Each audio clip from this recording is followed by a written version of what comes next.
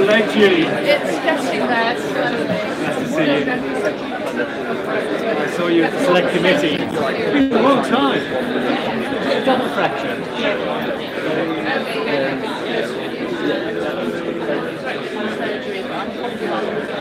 Well, you're looking much better.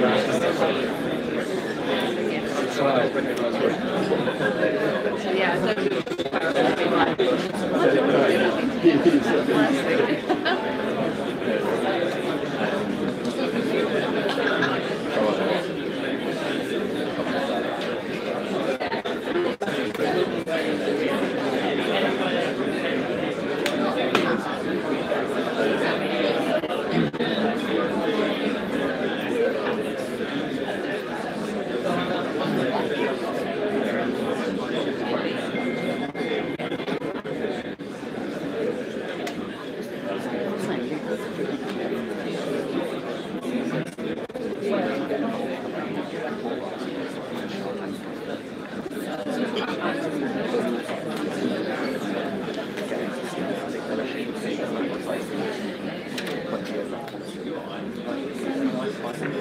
Good morning. Can I welcome you to the King's Fund? Welcome back to lots of familiar faces in the room. Thank you for joining us this morning for our breakfast event on integrated care.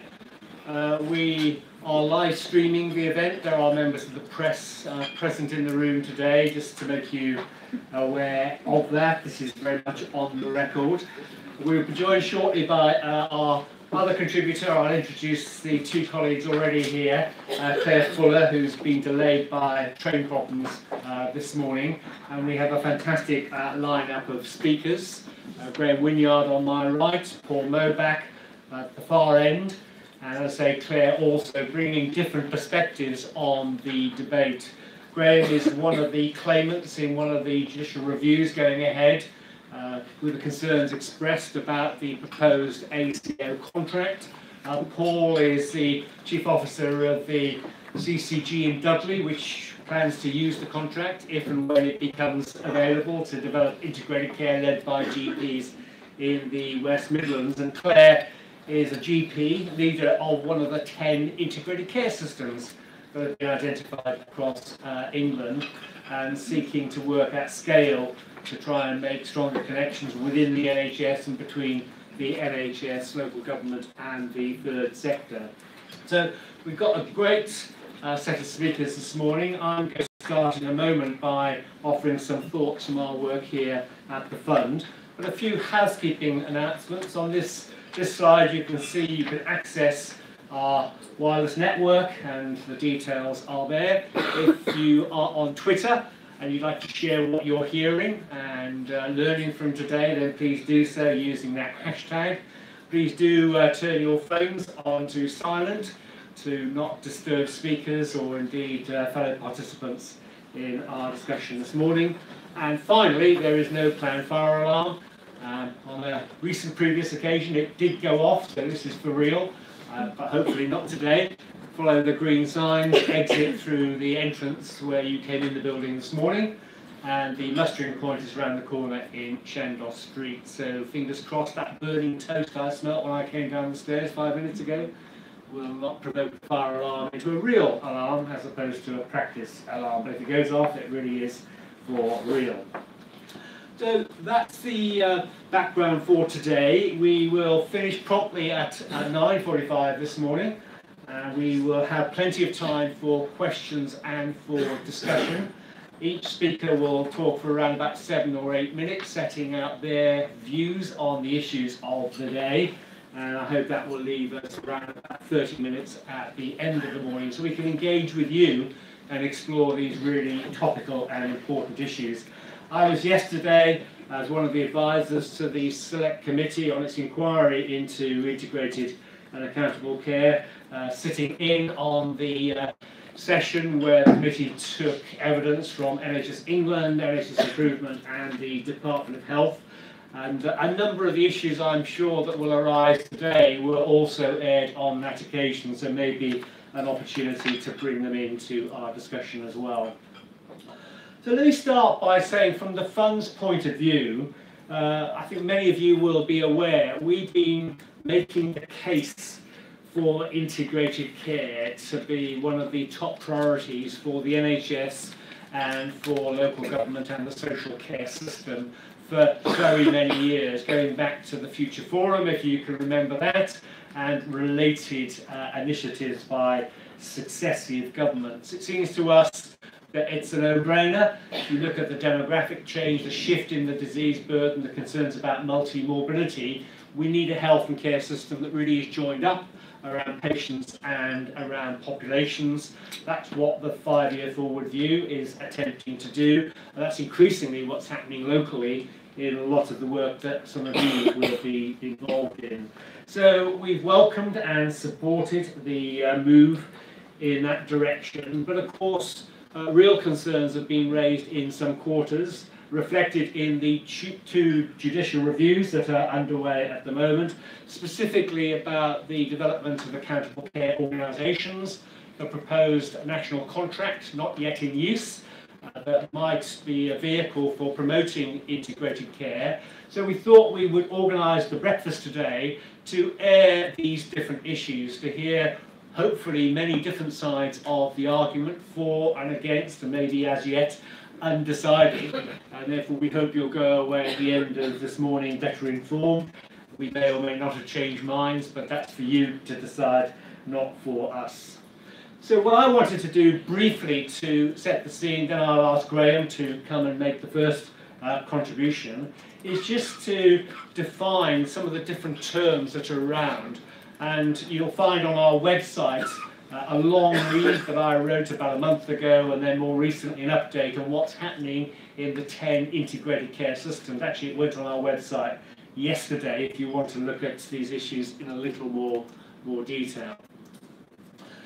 So I'm going to define 3 different versions of integrated care. First of all, the 10 integrated care systems that have evolved from the STPs within the NHS in England, taking a lead in planning and commissioning care for their populations. Not actually delivering integrated care, I'll come on to that, but as I say, planning and commissioning across footprints of varying sizes and varying complexities. Surrey Heartlands, where Claire Fuller is leading, is one of those 10. And as I've said here, what they essentially do is bring together public sector organisations, the NHS, local authorities, to plan, to commission, and to build on what the STPs said when they were written and submitted back in October 2016. Expectation being there'll be more than 10. There'll be further areas announced for inclusion in this programme at some point in the not too distant future, with the aspiration that perhaps all areas of England in due course will be covered by these integrated care systems. Not statutory bodies, voluntary collaborations between the organisations working within the geographies covered by these systems. Here you can see on the map the geographical spread. Of course, the language has changed recently. They were called accountable care systems. The language has shifted now to integrated care. And that illustrates the variations in size and complexity. Just to illustrate that, up in the far northwest, Blackpool and Far Coast is the smallest, 300,000 people. Greater Manchester is the largest with 2.7 million and quite a wide spread in between. South Yorkshire is one of the 10, and the point of this slide is to illustrate that within these systems there are communities like Barnsley and Doncaster which are important in relation to integrated care, because this is where providers are coming together, commissioners are coming together around much more defined, recognisable local communities. So these integrated care partnerships within the integrated care systems are where most of the work is going on to bring these services together and to think about population and place. And so we've distinguished between these integrated care partnerships defined here from the systems, planning in the systems, service delivery in the partnerships, usually in the partnerships, social care, public health and other services also involved.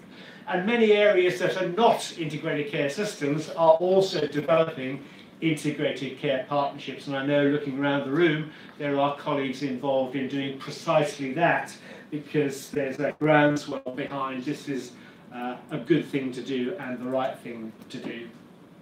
And then thirdly, the definition of accountable care organisations. The term originating in the United States, and I'll come back to that, but we're defining an ACO in the NHS in England in the way I've set out here. An organisation that is asked to take on responsibility for a budget and a range of services following a competitive procurement led by CCGs for the population they are serving.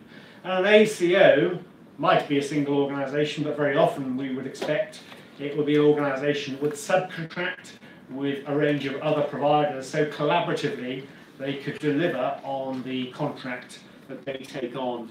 Expectation being that these might be longer term contracts, 5, 10, 15 years, based on outcomes moving away from the current contracting round, which is very much focused on the detail, to something that could look much different around a population and the outcomes that are important for that population.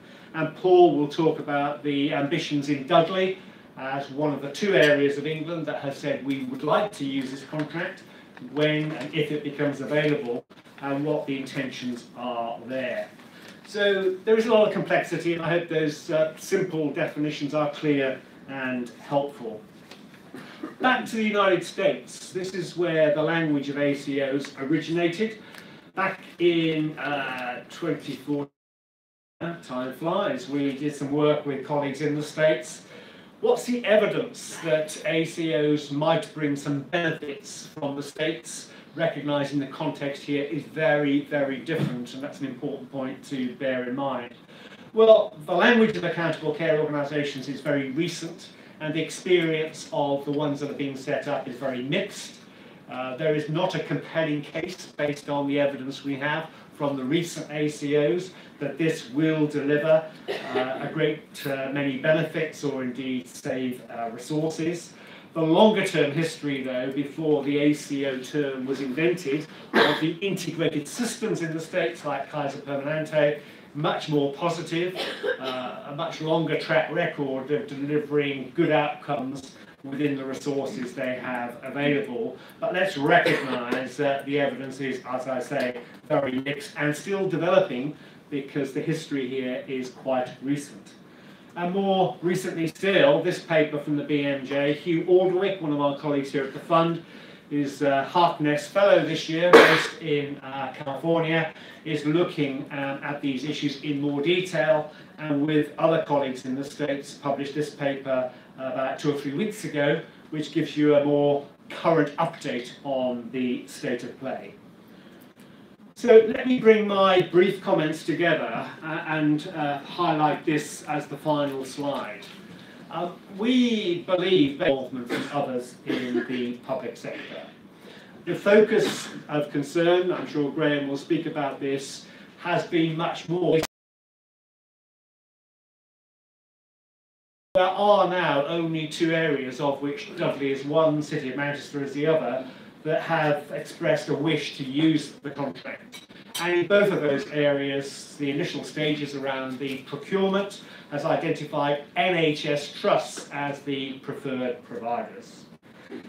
We know, don't we, that private providers have had an increasing role in the NHS. They've been successful in bidding for and winning contracts, especially contracts for community services, but they frankly do not have the range of capabilities that would be needed to take on an ACO contract. An ACO contract would require a successful bidder to be able to deliver a range of primarily community services, including primary care, perhaps including social care, and some hospital-based services. And there are few, if any, private providers in a position to do that. And you may have seen that David Hare of the NHS Partners Network confirmed in the Health Service Journal this week that it's very unlikely that private providers will choose to compete when that ACO contract becomes available. So for that reason, we continue to support the emerging interest in integrated care, and linked to that, the growing interest in going beyond integrated care to promote population health across place and across population. It's an example of the kind of partnership working and collaboration within the public sector that holds the promise of bringing benefits. We need more evidence to be clear which versions will bring the greatest benefits, but we hope to continue playing a part of the fund in some of the important work that is going on. Enough from me. Welcome to Claire. Sorry. Thank you for navigating the delights of the South Western Railway train system this morning and for joining us, Claire. I introduced you in your absence, so I shan't repeat what I said, but we're delighted to see you in the room today. And Graham, may I invite you to carry on from where I've left off?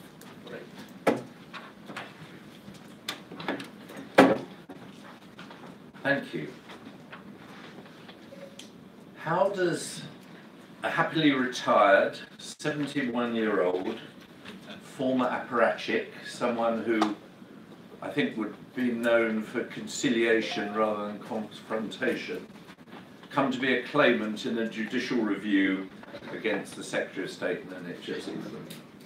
This was never on any bucket list of mine.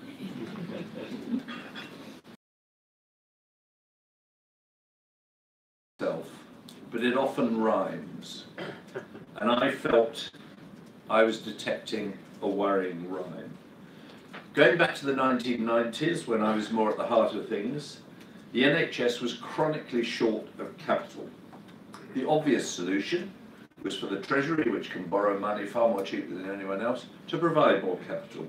But we were told the received managerial political wisdom was that was not possible. But instead, we were offered a cunning workaround in which the NHS and the private sector would get together to build and run hospitals. Critics, and there were many, my fellow claimant Alison, Pollock, Chris, were brushed aside. We knew what needed to be done. They needed to get with the programme. We didn't want any of these abstract difficulties. The recent National Audit Office report has confirmed what a financially catastrophic policy this has been. The NHS has paid way over the odds for its hospitals. It's been fleeced on related services like insurance and management consultancy, and it is saddled with long-term service contracts that it can't afford, but can't afford to get out of. Fast forward 25 years. As well as a desperate funding crisis in the NHS, there is, I think, general agreement that it's really struggling with a fragmented structure and an over-commercialised procurement process. And this all gets in the way of providing joined-up patient care. The pretty obvious solution, you might think, would be to unscramble some of that legislation. But we're told that's not possible. Instead, we're offered an ingenious workaround, which will bring organisations together into new non-statutory bodies, which can include private sector organisations as partners, and we're going to do that using 10 to 15-year long-term contracts. Does that resonate? Does that sound familiar? What could possibly go wrong? Well, I think quite a lot. And it hasn't helped that this policy has not been developed openly. Whatever you think of the ACO policy, it represents really substantial change that in any other time would have been open with public services. If you behave in an evasive way when introducing new policy, you can only expect that distrust to get worse. This judicial review has been crowdfunding. We've raised £280,000 without difficulty from 9,000 odd donors. These are lots and lots and lots of small people who don't just click agree on something, they put their hands in their pockets and given us money. That, I think, is a measure of good measure of public quiet. Now, the other problem with not setting out the policy properly in the first place, and it was interesting, the House of Commons Library, when it produced its briefing paper, it had to turn to the King's Fund for a definition. I mean, what sort of governance is this when the Department of Health can't provide one simple, clear explanation of what it's up to? The other problem is, if you don't set out your policy clearly, it may well be you're not quite sure what you're doing. And certainly the people you want to do it aren't sure either. Now, it may surprise you to learn, having said all that, that I'm actually an enthusiast for the idea of a single organisation taking most decisions about health and care for a geographically defined population. It's a very good idea. It's an idea I remember because I used to work for one. It was called a district health authority. It was very simple. It worked very well. It's not, I'm not suggesting a return to the rose-tinted 1980s as the solution to all our problems, but it had a lot of virtues. It was simple. It was clear. We were accountable. And one of the reasons it worked so well was we were both the commissioner and the provider. What I do find difficult, and maybe my fellow speakers can enlighten me, is how it works if you've got a single provider organisation and over them active commissioning. I would have thought they'd be all over each other. And I tend to agree with NHS England's highly paid solicitors when they write, crucially, to be really effective, ACOs would also need to be able to commission as well as provide services.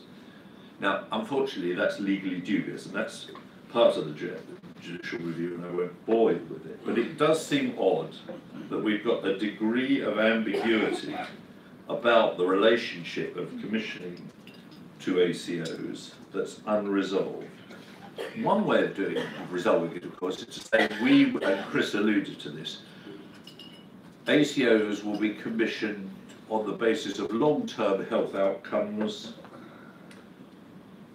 That's attractive, particularly to somebody like me with a public health background, but it does have important implications. Those measures are long-term, they change slowly, and adopting that approach would mean that decisions about most of the issues related to healthcare that people worry about will be passed to the ACO.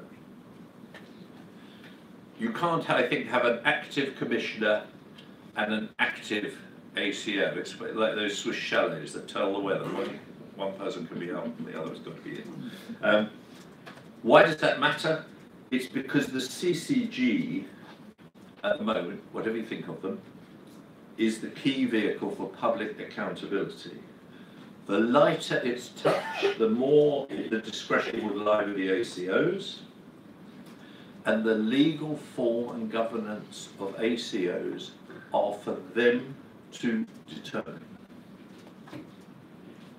So we would be moving to an NHS where most of the decisions that matter to the public will be taken by non-statutory bodies that can include private and commercial partners whose priority will be profit, not public service.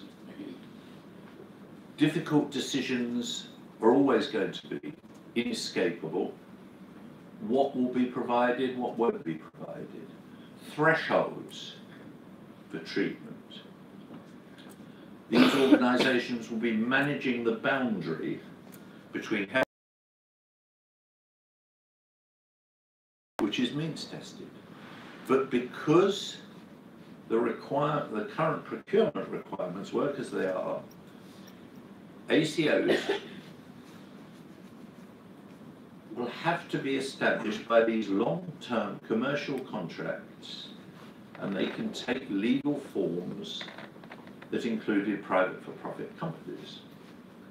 And so we could easily end up in a situation where it's in the clear financial interests of an ACO to progressively reduce some form of care that it provides free from public funds in favour of means-tested packages of care rebadged. The commercial partners within the ACO would no doubt step forward to fill the gaps with services that people would pay for and offers of insurance policies and top-up arrangements. And if you think this is fantasy, this is what is already happening in the dental sector. Now, the reason the rhyme of history is important, I think this history of the PFI should leave us in no doubt that if there are opportunities to profit from the NHS, they will be ingeniously and enthusiastically exploited by people whose priority is profit rather than public service. This is entirely possible within the legal frameworks being set out in the draft ACO contracts. This won't happen suddenly. There's not, as Chris was saying, I think this is a bit of a false straw target, something that's used for money laundering, among other uses, with people round the table, the real decision-taking table, as well as the NHS partners. It's no argument to say that the first two are all run by nice, cuddly NHS folk with the right attitudes. I'm sure they are, but this is a policy that will roll forward in all sorts of different ways, and we won't see where it goes until we wake up to the problems and we discover there are these 10, 15-year contracts in place, like the Private Finance Initiative. That's why I've roused myself from my happy retirement. I'm glad I have done, and am entirely unapologetic, and I look forward to the discussion.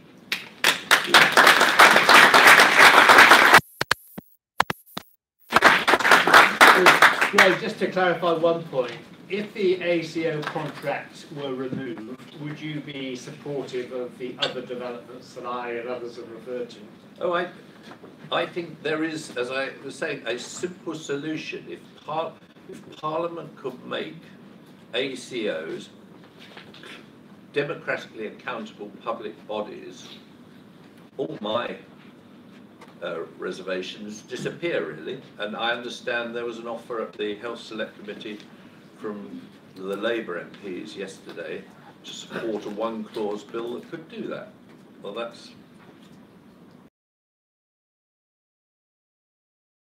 Or, as I said at the beginning, leading the development of the MCP vanguard in Dudley, and keen to have access to the ACO contract to be able to take that forward. Paul, we look forward to your presentation. Okay, thank you, Chris. I think there is one thing actually that we can agree on, which is that, and I agree on with Graham, which is that we want better integrated care. In fact, I struggle to find anyone that argues that we want disintegrated care. And there's a key reason for that, and that is that the demand and the need from our population is changing. So if you take Dudley, a third of our population now are living with at least one long-term condition, and they want really effective continuity of care, the different professions that link to delivering and supporting their long-term condition to work better together. And we also have more and more people living with multiple complex comorbidities, and they just don't just want good continuity of care, they want really effective coordination of care as well. But furthermore, in addition to that, if we're really going to deliver sustainable services, we need our population to be able to take better self-agency for themselves, with themselves and their carers and their social networks, and we need to be able to support that better. We need to be able to take a longer-term population health management point of view. And for all of those reasons, and in Dudley, we've already had a partnership in place for quite a long time, which has involved the CCG, the council, our NHS providers, together to deliver some of the improvements that we're trying to achieve on continuity of care and effective coordination. So we've had multidisciplinary teams in place for many years, teams of staff from across the different agencies working together around general practice to deliver better coordinated care for our population. And the results that they're delivering are staggering. The patients that they're seeing, 2/3 of them now report that they feel much less socially isolated than they were before because they're getting a holistic, complete service. They feel much more confident in the management of their conditions, so that their use of primary care is reduced by as much as 24%. So we're already delivering better outcomes and better care for our population. So that, you might think that's an argument that's for saying, well, let's leave things as they are. Let's leave them as an alliance partnership. Why do we need to go the step further? And my argument, quite simply, is, well, is if integrated care is the right thing to do, why wouldn't you want to do it to its maximum potential benefit, to deliver the maximum benefit you can for both our population, but also our staff that are trying to work with our population? Why wouldn't you want to try and maximise their potential to work effectively together in the best interest of the population they serve? And there are really kind of 4 fundamental reasons, I think, why, for us, trying to achieve that maximum potential integration through a single integrated care organisation, which for us is the MCP, supported by a single population-based, outcome-based contract, is really important. And there are 4 reasons, first of all, it's about outcomes, and it's about outcomes for the population and for the patient. And those outcome improvements are multifactorial. We've done a lot of work in Dudley trying to look at what are the outcome benefits that we want to achieve, and how do we bring staff together to most effectively achieve those outcomes. But you're only really going to be able to maximise the potential on that if you can genuinely integrate systems, integrate ways of working, because it is a really complex challenge and complex task. But the outcomes work and the objectives that we've set in Dudley, we think that the impact of that, if we do it successfully over the first 5 years of the MCP being in place, is that we're aiming to improve healthy life expectancy by 1.5 years for the population as a whole. So in 5 years, the average healthy life expectancy will increase over and above current trends by 1.5 years. And we can already evidence that by some of the work we've been done so far. So for example, in hypertension, standardised mortality in hypertension in Dudley, with a concerted effort year after year, teams working together across primary care and others, with our practice-based pharmacists and others, we've reduced standardised mortality in Dudley from more than double the national average to 20% below the national average. And we've done that because we've integrated the way we're working. And we think we can deliver more and deliver better outcomes for our population if we integrate to the maximum potential. The second key reason for trying to establish an MCP or an integrated care organisation is all about primary care, our GPs. If you talk to the public, which we've done a lot of in Dudley, we've done a lot of engagement and consultation on this. For them, the heart of the NHS starts with the general practice and their registration with the GP. In Dudley, if you take account of closures of branch surgeries, we're losing a practice once every 6 months at the moment. And that's because primary care in its current form is not sustainable. But general practice and our GPs are central to the way we deliver care, and they're essential to the way the public expect care to be delivered. They're the heart of the NHS. So we need to find ways of making primary care more sustainable. And for us that means GPs leading multidisciplinary integrated teams, being supported by a much wider network of services around general practice, not having general practice standing alone. And the ACO contract and the MCP offers the opportunity to integrate general practice with the rest of the NHS in a way that's not been done before. It doesn't enforce it, but what it does mean is that you can't create an ACO, you can't create an integrated core care organisation without general practice, because general practice is a care organisation. But the point about it is that it's flexible, but it also places general practice at the heart of it, and you can't deliver it without general practice support. The benefits to our wider staff. So the strongest advocates for our integrated working in Dudley are actually the staff who are in our multidisciplinary teams. And if they were up here on stage, they'd make a much more eloquent job of describing the benefits that they have, that they experience with their patients and that they experience together. Because by being able to work together as teams, their identity and purpose as a team together with the patients that they're working with is much stronger and much more purposeful and much more meaningful than necessarily the individual organisations that they're all part of.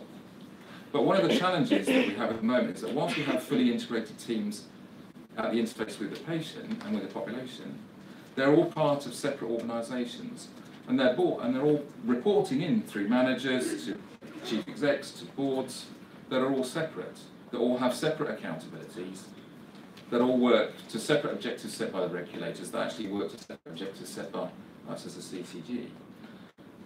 Far better if we have one single management, one single board that's aligned to the purposes of our frontline staff, that's aligned to the purposes of our patients to deliver that integrated care. We think we can achieve far more progress far more quickly if we have a single organisation that's working, that's not a top-down approach, but an organisation that is behind our staff, enabling them to maximise their potential with our population. And also by having genuinely integrated teams, we think it offers far more opportunity for workforce development across the different professions, because they're all working as one for one organisation. The last reason for creating an accountable care organisation is from a commissioning perspective. So I'm a commissioner of services, and at the moment, the way we commission healthcare actually works against integration. It's a complete nonsense that we commission healthcare in a way that works against the way our patients and our population and our staff want to work. And I'll give you one simple example, but there are many. If you take diabetic care, in Dudley there are about 20,000 diabetics, all of whom are seen by their GP, all of whom a GP is working to an outcomes framework which is about supporting the stable management of those patients. A significant number of those patients also see the diabetologist based in the hospital. But we don't pay them on the basis of supporting integrated working. We don't pay them on the basis of supporting better long-term conditions management of their patient's condition. We pay them regardless of the outcome they achieve on the basis of the more times they see someone, the more money they get. That's a nonsense. Why aren't we aligning the way we commission care to support our diabetologists and our GPs to work together to the same outcome objectives? Why aren't we paying for our social workers, our mental health workers and our community staff to work together collaboratively in MDCs with our GPs? So it seems to me that we have a duty as commissioners of healthcare to align the way we commission to the way our public and our patients and our staff want to work. To actually go against that is quite frankly irresponsible. And we have a duty to do what we can to commission services in a way that maximise the potential for our staff to work effectively with our population. So to kind of summarise, for me the key question is, if you agree that integrated care is the way we should be delivering services, the question really is how far do you want to go with it? We can leave things where we work in partnerships and alliances, and we can make a lot of progress on that, and we are making a lot of progress in Dudley on that basis. But personally I think we can go a lot further and deliver much better results and achieve much more if we genuinely fully integrate the way we deliver services. That maximise the potential for our staff to achieve what they can for their population. Thank you.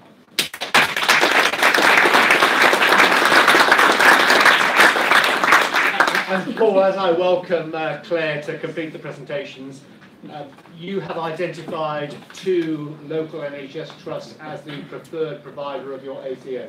That's right. And they're coming together actually to create a new NHS, or the intention is to create a new NHS trust, which will be the integrated care organisation. Claire, welcome. Claire, as I said earlier on, practicing GP, being a leader of the CCG in Surrey Heartlands, and is now leading with other colleagues the integrated care system. I was with you last week at a big event you had to celebrate progress so far and to look forward to the future. So Claire, thanks for joining us. Thank you, Chris. Apologies everybody for being late. I think I've been on every single possible train line that South Western Rail have. Signal failures that haven't, an abandoned train at Aldershot, and I've come via, I've lost track anyway, so apologies. I'm here to talk about Surrey Heartlands. So we are not an ACO, and we have no aspiration to become an ACO.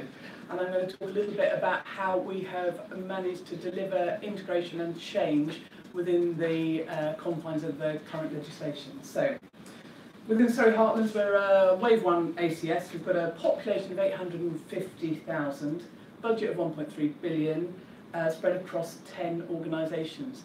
And for any of you that know Surrey of old, you will have seen any different configurations of possible boundaries to try and make Surrey work. Surrey doesn't work. We have leaky borders, we have patients that flow into South West London, into North West London, into Sussex, into Hampshire and into Frimley. Wherever you draw the line around us, there will always be patients whose natural flows leave and go beyond it. But one of our acute trusts, actually the one site sits within Surrey Heartlands, one site sits. When you come to have conversations about how you do planning, I have got regulators that have never really had conversations before that I'm then trying to include. Stuff is not easy. Distinctive features about Surrey Heartlands: we signed a devolution agreement with NHC and HSI, Surrey County Council and the 3 CCGs back in June. And behind our devolution agreement has very much been a vision about joining up the fragmented health spend, so very much bringing together the NHS England direct commissioning spend, looking at how we can work differently with dental, with the ophthalmologists, with specialised commissioning, but also we've signed MOUs with Health Education England and with the HSN, and we're looking to explore how we can work differently with Public Health England, so that we can join up what is a fragmented budget, so that we can work together with the broader public sector and make sure that we bring influence across the whole field, rather to improve our population's health outcomes, rather than just focusing on that 20% that health can do on its own. So no matter how good we make healthcare and how accessible we make healthcare, we will only ever improve the population's health outcome by 20%. So Surrey, most people will think of Surrey as being full of very crowded trains that are travelling between 6:30 and 8:30 into London, but actually we have a very high number of elderly people and a very high carer population, as well as a big learning disability population and a big Gypsy Roman traveller population. And as such, one of our principles and one of our underlying commitments is to make generational change rather than continual crisis management. And we're doing this through a commitment to the first 1,000 days, which will include improving the readiness of our children as they enter school, so making sure our children enter school with a narrow as possible gap in health inequalities, because we know that if you hit school with health inequality, that gap will only get bigger, and also by focusing on the mental health of our young people in Surrey, because the mental health of a young person, as a girl age 14, is the best predictor of a health inequality of a child age 4, which is still my favourite fact of the year, because it's just astounding. So, how are we doing this? Our plan is that our ICPs, which are integrated care partnerships, not organisations, will take on responsibility for capitated budgets for identified population segments by 2019. We're going to do this by having an integrated strategic commissioner at the Surrey Heartlands level, and then have the place-based delivery models around each one of our acute trust flows. So over the last year, I find myself increasingly talking about governance and strategy, which I have to say, when I started becoming involved in a managerial role in the very early days of the CCG, so having come from being a jobbing salaried GP into the early days of CCGs, I can remember us all going, strategy, governance, what are they? And now I find my whole life really, I now realise what they are and how important they are, so you'll all be very willing to hear that. So, I was really interested in the point about democratic accountability, because actually that's been one of our real drivers in how we have organised our system. So we have 4 structures, all of which are voluntary and are not legislated, but take advantage of what is the Health and Social Care Act. So we have a transformation board, which is made up of all of our 10 organisational CEOs, plus medical directors or clinical leads, chaired by David McNulty, who is an independent chair, but was previously the Chief Executive at Surrey County Council.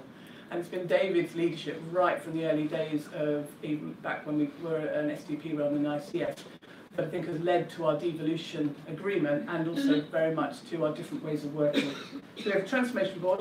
We have a joint commissioning committee, which is made up of our CCG governing body members, so including lay members and clinical leads, but still sticking to the principle of a clinical majority for decision making, but sitting alongside them are elected cabinet members from Surrey County Council.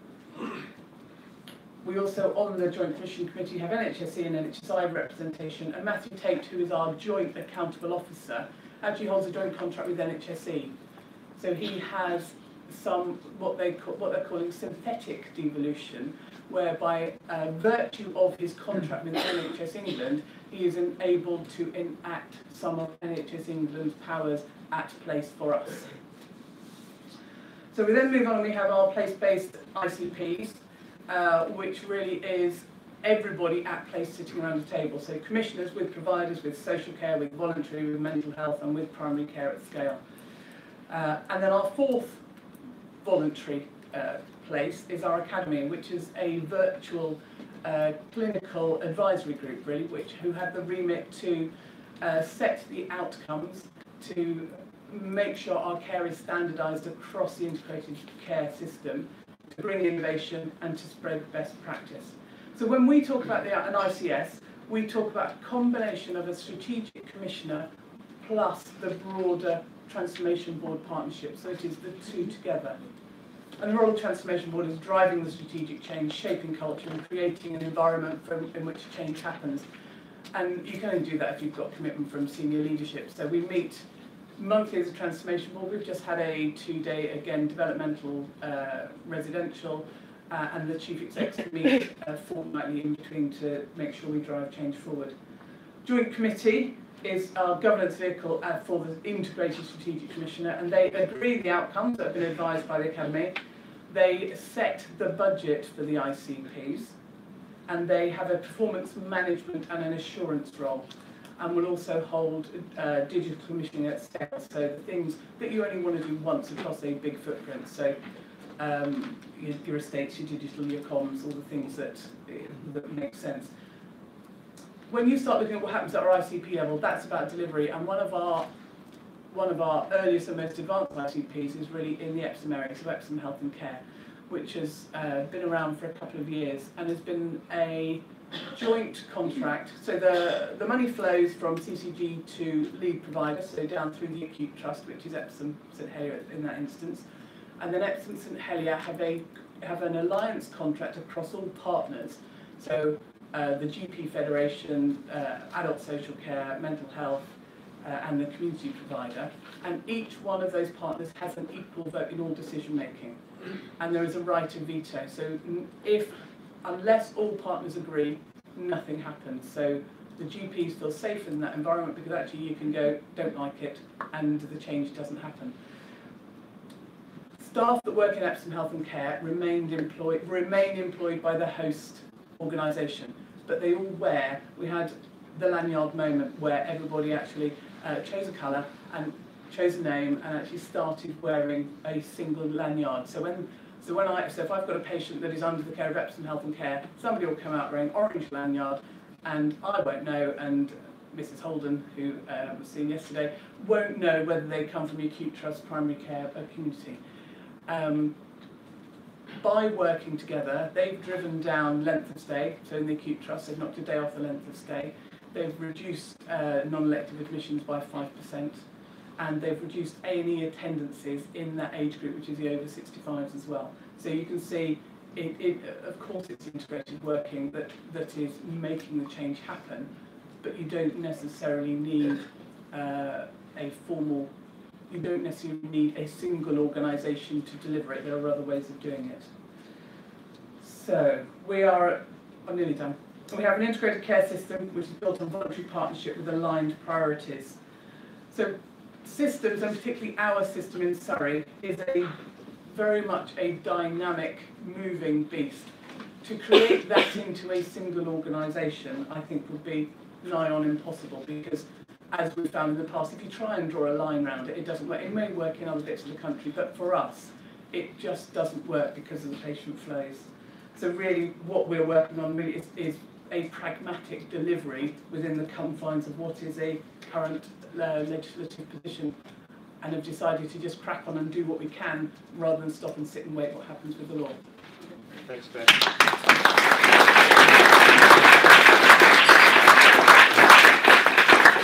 One question for Claire, then I'm going to open up. We've got some microphones to circulate around the room. So, where does the private sector fit into Surrey Heartland's partnerships and plans? Do you want me to talk about Virgin?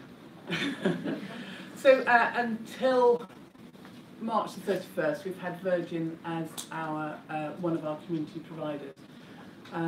And actually we've gone through a series of re-procurements of the 3 CCG's community contracts. So Virgin previously ran a community contract for the majority of Surrey, and first the North West Surrey CCG went through and the contract was won by CSH Surrey, which are a social enterprise and are evolved now across the top end of our patch. The Guildford and Waverley contract is the one that ends on March 31st. And that's now been won by an integrated bid from the Acute Trust plus the GP Federation. And in the Epsom area, the CSH Surrey contract came up, and actually instead of bidding on their own, they have bid collectively with the 3 GP federations from Surrey Heartlands plus the Acute Trust and themselves again as an alliance to bid for the community contract. So we've always had a large number of AQPs in Surrey, traditionally set up by GPs. They continue to operate, they continue to offer elective services, but in terms of our community services, we have fewer than we did. So you're bringing some of those services back in-house, having gone through a period when they've been contracted to Virgin. Microphones are at the back of the room. This is your time. We have 25 minutes or so before the end of our session. Rebecca, I see your hand. If there are colleagues on this side or indeed this side, please signal. Tell us who you are. Rebecca Rosen from the Luffield Trust. It's a question for Graham, and I wonder if you know about or have thoughts about the Valencian integrated care system with the Salud, which was one of the clusters. We're not hearing you too well, Rebecca. That's better. If you know about or have comments about the Valencian integrated care system Ribera de Salud, which is a public-private partnership. It was one out of about 6 that they awarded, I think, in 1999. I think it might be the last one standing, but the terms of it are that the contract is offered at a significantly lower rate than the public contract, and that they have a capped profit, and that's the feature that I think is interesting, that they cannot earn more than about 7% as profit, and then everything else goes back to the Valencian government. And I just wondered if you had thoughts about that. They are held up as a kind of exemplar of effective integrated care that has endured, and although they're not hugely transparent about their outcomes, it does look like they've achieved reasonable outcomes. And I think you've been to visit, haven't you, at some point? So I have been to visit twice, and one of the things that struck me was there was 18 months between the two, and the charming primary care physician that I went to see was sort of looked a bit run ragged the second time that I went to see him, which is true of my own GP existence here, but they are certainly getting efficiency out of them, and so there are questions about sustainability. But I think that the financial model is interesting. I wonder if you've got any thoughts on it. I haven't. I think one of my fellow claimants may have, but this may be a very old-fashioned reaction. But I think, why can't that 7% stay in the public purse? So just as a response to that, what they did up front was make a huge investment in integrated data. And I think I went with Chris to one of the first visits to integrated health systems in 2003. They have at their heart exceptional integrated data. Okay. And they've put a huge investment into that has enabled them to do a lot of what they do now. Okay. Other contributions? Viv. It's a reflection to Claire. Can you hear me? Yes. It was really fantastic to hear you talk about, sorry, I'm Viv Bennett, I'm Director of Maternity and Early Years at Public Health England. It was fantastic to hear you talk about the importance of integration at the beginning of life. The first 1,001 days, the best start. I think for perfectly understandable reasons, when we have this conversation, even if we talk prevention, which we could do more, we tend to start the clock with adults and chronic disease. if we do not cut into this conversation and understand we have to start right at the very beginning with some of those wider determinants and some of those services, we're going to lose the battle for generations. So it was great to hear, and I'd love to hear more about it. If you're okay with that, I'll follow up on Yeah, please do. That's great. On that point, I mean, Claire, I've seen from my experience with you the involvement with local authorities and the perspectives they've been able to bring to bear, because you're very strong on the Marmot health inequalities agenda, as you've been discussing, and local government has contributed to that, I think. Yeah, we've got an excellent Director of Public Health, Helen Atkinson, who's also the Director of Adult Social Care. And I think, again, her really strong leadership, and also the fact that she was in Surrey PCT, so has that longevity of relationships with any number of us within the system, I think has helped enormously. But it's not just about Surrey County Council. All of our acute trusts have all said, give us indicators that we will look at as a board so we can start to progress the first 1,000 days agenda. So it's the first time I actually, a lot of this stuff you do because you know it's the right thing, actually seeing chief executives becoming exciting about the possibility of generational change and volunteering to do something because they know it's the right thing suddenly makes it all very exciting. So there are 3 hands on that side of the room. They take 2, and then I think we get Mike in the middle then. Hello, thank you for the presentations. It's great to hear something positive going on in health and social care.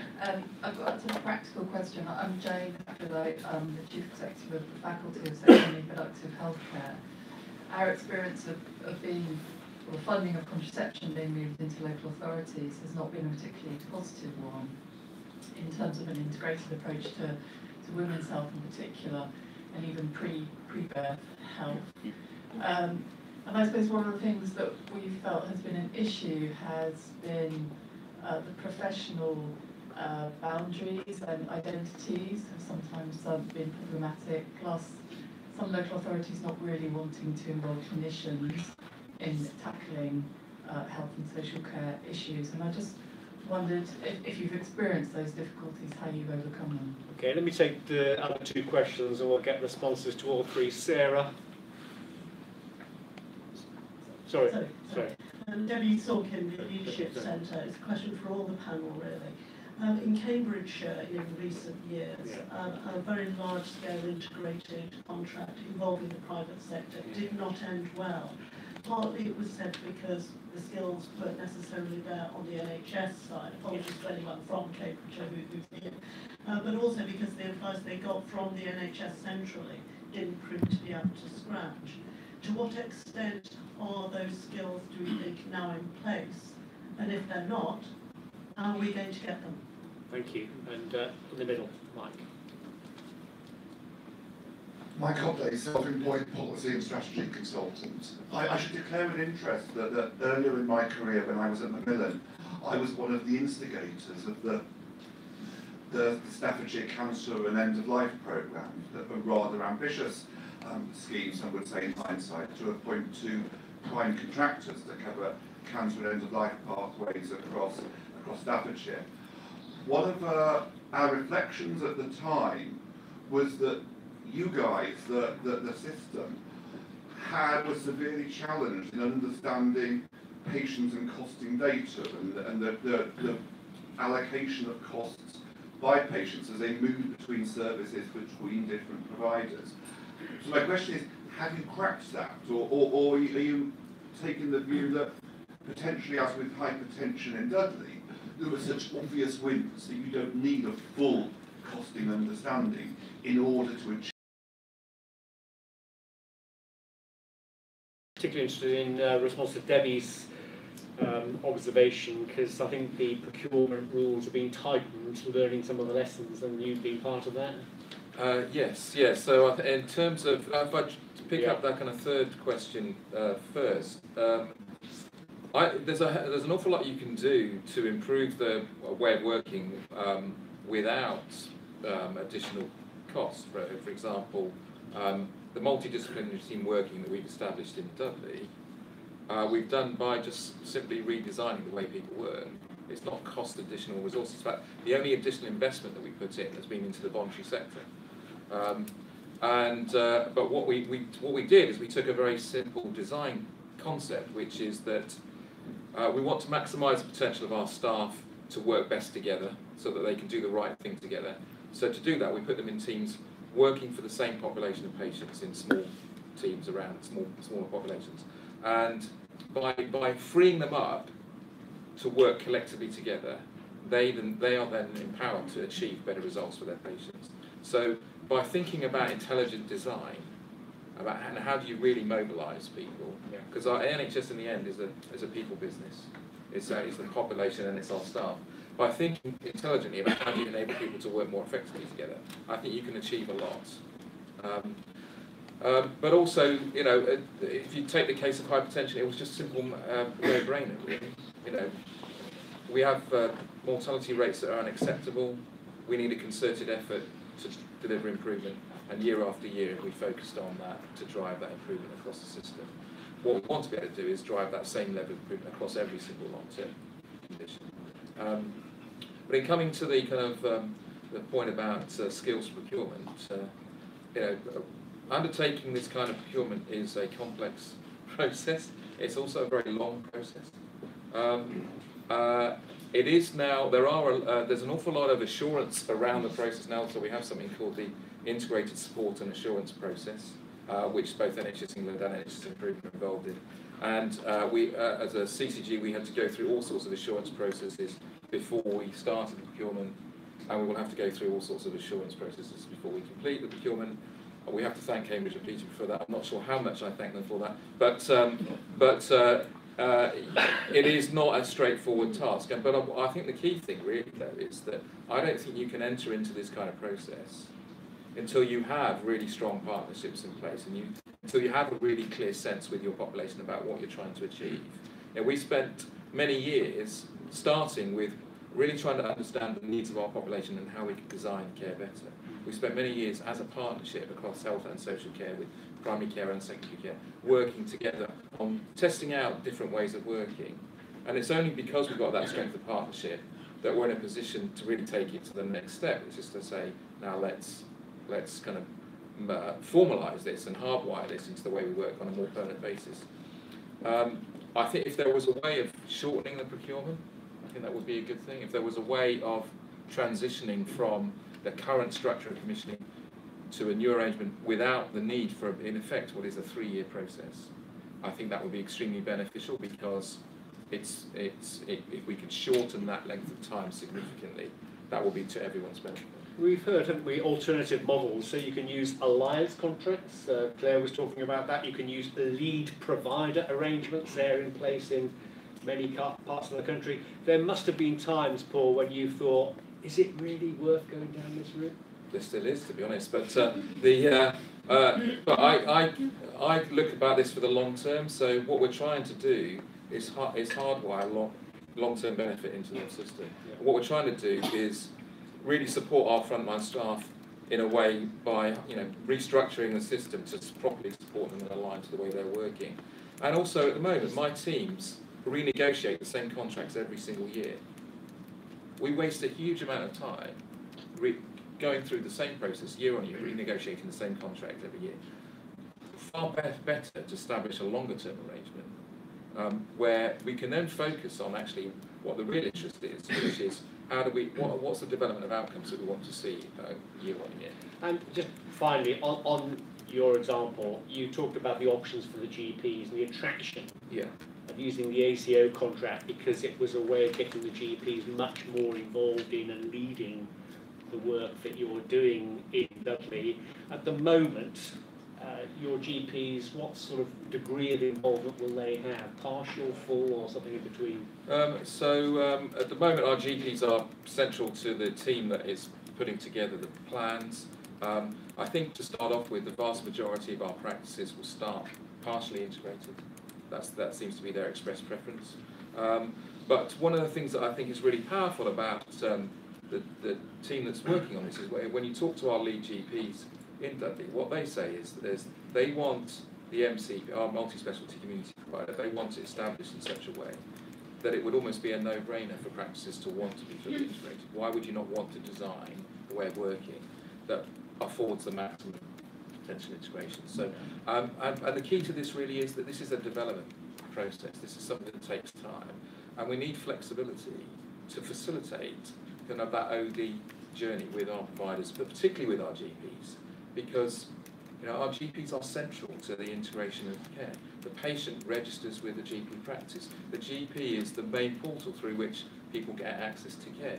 We need to have integrated care that's designed around the way general practice works, but that properly supports general practice. And to be clear, partial integration within the ACO means the GPs keep the GMS, PMS contracts. They're not wrapped into the overall ACO contract. They keep the GMS contract, but they have a formal integration agreement about how they work in partnership with the MCP around how they collaborate together and what the mutual benefits are for them and their patients. Okay, so Graham. Two responses. One is it doesn't have to be like this. You don't have to have procurement contracts to run health services. We do at the moment, but this is an entirely artificial set of hoops we've created for ourselves to make NHS managers jump through. We then say, oh, they're not very good at it. They need lots of skilled commercial advisors. I don't know how many millions we must be paying on that every year. This is a choice that Parliament has taken about how the NHS is to be run, and it can change it. The other thing to keep in mind all the time is if you have contracts, you can get it wrong. If they're long-term contracts, you can't get out of it. Schumacher said mistakes are inevitable, so make sure they're small. Why? Question down here, and then we'll come back to the other point. Chris, you want to pick up? Sorry, we didn't do Jane's question. Oh, sorry. Yes, about thank you. About how you work with local authority colleagues. Sitting in a room back in County Hall in Kingston, and are actually signing off their Section 75 agreements for next year, where we are pooling budget with the local authority, so that decisions will be made at our joint commissioning committee. So because of that, that means you will have the democratically accountable cabinet members making decisions about spend with the clinicians and with the lay members of the CCGs. So I think that for me is our way of getting over that problem. And what's happening with the funding for sexual health services that were mentioned in the question? Are you having to cut back on that funding? Not you personally. So there's a story there. So prior to the arrangements that we currently had, I think we've got some learning, which is why we would now do it differently. Yeah. So our sexual, and because of HIV services being specialised commissioning and the rest being local authority commissioning, by joining it all up, I think we will now make better decisions than have been made in the past. But also, it's that impact on general practice. So by cutting the sexual health services, you just see the number of appointments in general practice just boom in terms of contraception, in terms of the whole sexual health agenda. And so that's what we've got to make these decisions together.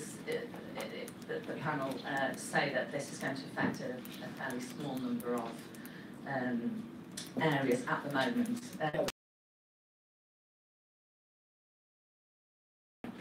Proposals, and perhaps look back at my familiarity in this from the public health world would be what we did in terms of integration and working in with an outcomes framework in local area agreement partnerships.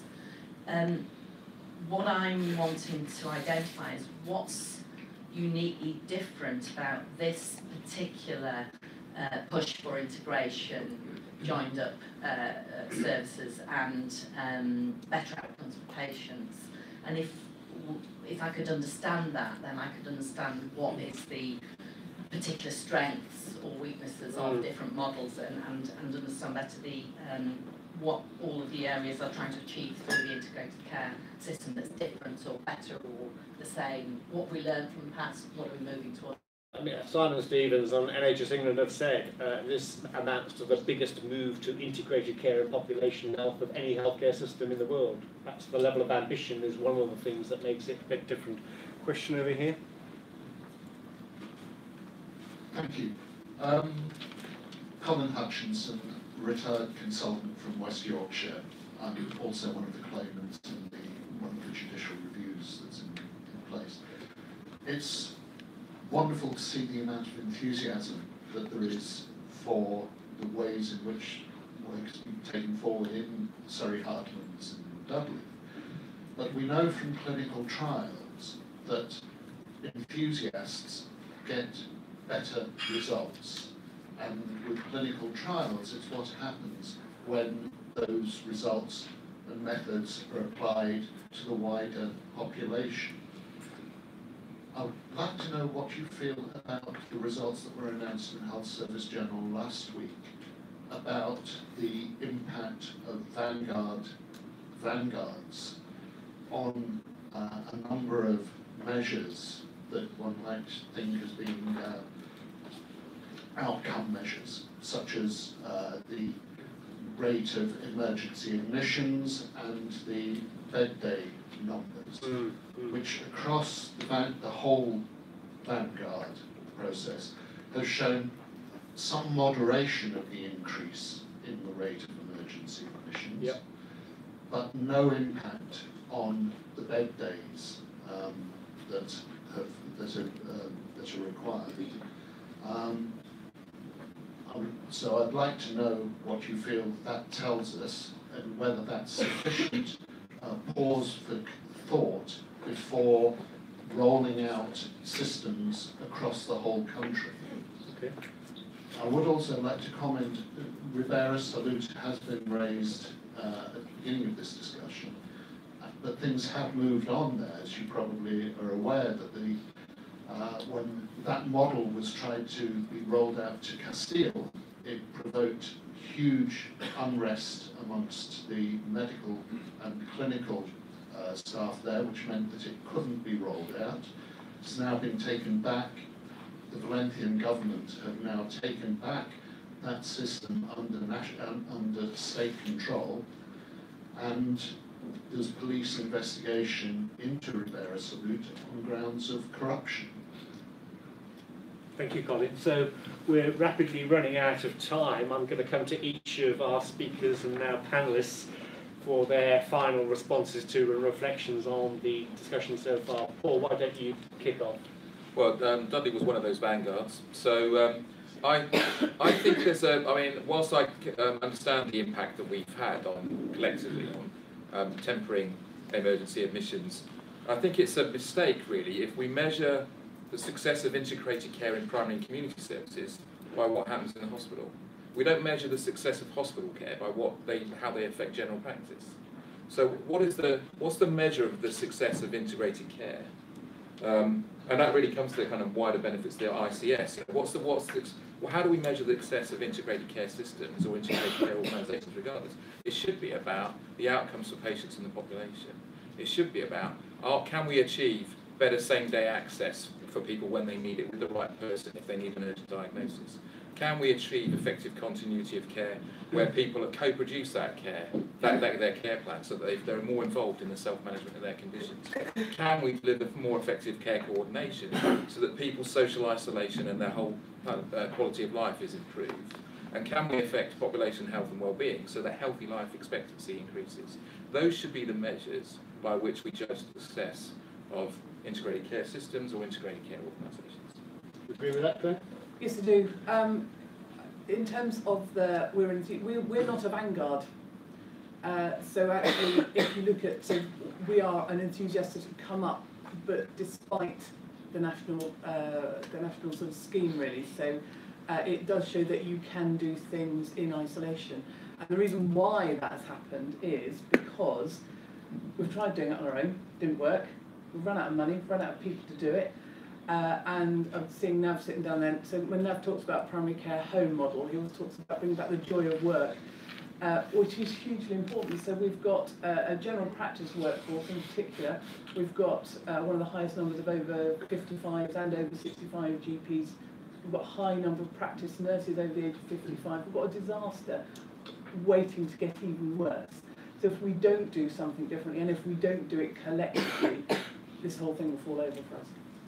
And Graham, your JR and your work with other claimants has already had an impact. There is going to be a consultation on the ACO contract, and you can see that things are moving in a different direction. Are you optimistic that the concerns you've been expressing are now being heard and listened to? I think they're being heard a lot more. Having heard this morning of this fantastic work that's going on within current systems, knowing the intrinsic dangers of the contract that's proposed, which no one has said anything to say I'm wrong about this, unless and until the government can offer reassurances that these dangers are ephemeral, they shouldn't go ahead. It's as simple as that, and I think that's where public opinion would lie. And it sounds to me as though there's precious little enthusiasm for the ACO contract in the NHS either. But you would like to see the work that we've heard without the ACO contract? Yeah, of course. Proceeding? It's all terrific. I completely admire it. On that note of consensus. Thank you.